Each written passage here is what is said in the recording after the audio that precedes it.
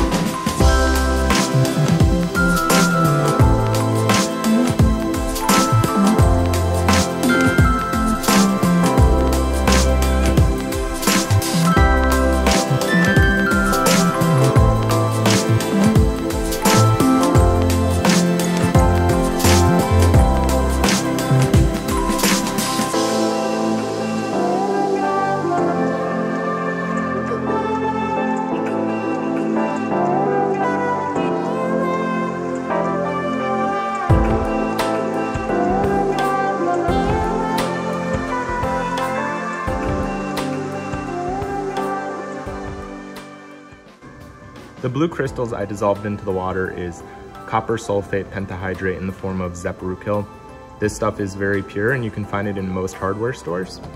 The reason we use it is because in order for the copper to be able to be transferred from the copper ring, the anode, onto the metal top, the cathode, we need an electrolyte solution containing copper for the copper to be able to be transferred from the ring onto the top.